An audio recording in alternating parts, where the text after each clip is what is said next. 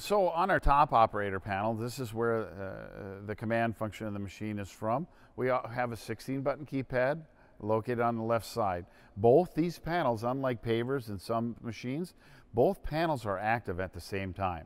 So these buttons here indicate conveyor speed, right? We can speed it up, slow it down. Depends on how much we want to sling it in, how far we want to sling it into the truck.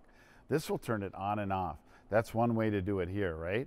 The other alternative method is on the end of this joystick. This button here has a 2-function switch. It will turn the conveyor on and off, and if I press and hold it, it will then boost the conveyors. This will reverse the upper conveyor, okay? That's what that one does. This one reverses the lower conveyor in case we get something stuck in there, like a chunk, a piece of a manhole. Who knows what we'll hit, right? This revs the engine up, right? You have to press this button in order to mill. This will again fold or unfold the conveyor. This turns on that vent fan that we talked about that was on the upper conveyor. This is our beacon. This deploys our inboard ski.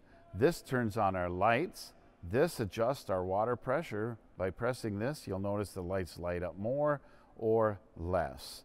We also have all the time on with this one, or auto on. Auto on means when the machine is propelled using the propel handle, the water comes off. When I pull the machine back, the water shuts off. It's just that simple.